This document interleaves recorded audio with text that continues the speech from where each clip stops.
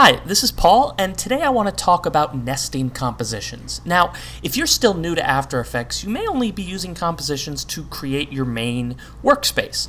But where the real power comes from is when you start creating multiple compositions and embedding them in other compositions. And what I mean by that is using them just as regular layers. Just as you would put an image or a movie file into a composition, you can take other compositions and put them into a composition. Now, I'll give you an example of what I mean by that. Here I have a parent composition, and this is of like a control room or some, techie environment, and we have all these screens up here.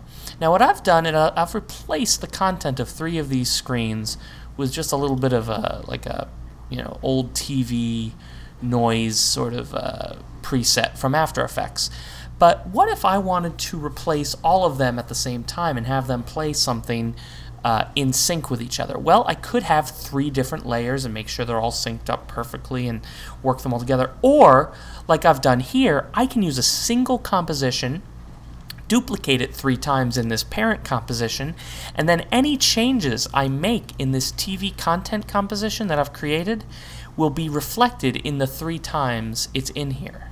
So I'll show you what I mean. When I go to TV content, you'll see here's that little old TV effect that I've applied. So let's say I want to do something a little different. So I'll delete these and I'll just create a dark red solid that fills the whole composition. And I'm just going to very quickly add in a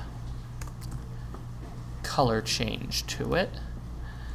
And maybe we'll just adjust the hue over 5 seconds. We'll do a full rotation of the hue, so over the course of 5 seconds we get that.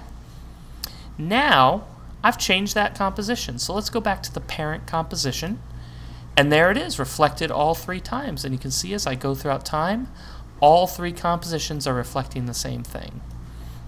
And so that's a really quick and easy way to make sure you're getting the most out of the work you're doing. So in this case, I did a little bit of work. I tried to position these over the screen. I used the corner pin effect to position these. And if I had done this with a layer, so if I had taken this layer and just made it in here in the first place and done a corner pin and then corner pinned it onto this one and then move this over here and then did it again for another screen, so I'll duplicate this deep red solid and again adjust the corner pin and move it over here. If I want to make a change to these screens, I'm going to have to do it for each and every one of these layers that I've created. By doing it as a nested composition, I only have to make the change once, and so that can save you a lot of time. If you have any questions about nested compositions or organizing compositions in general, feel free to leave me a comment down below and I'll be happy to answer it the best as I can.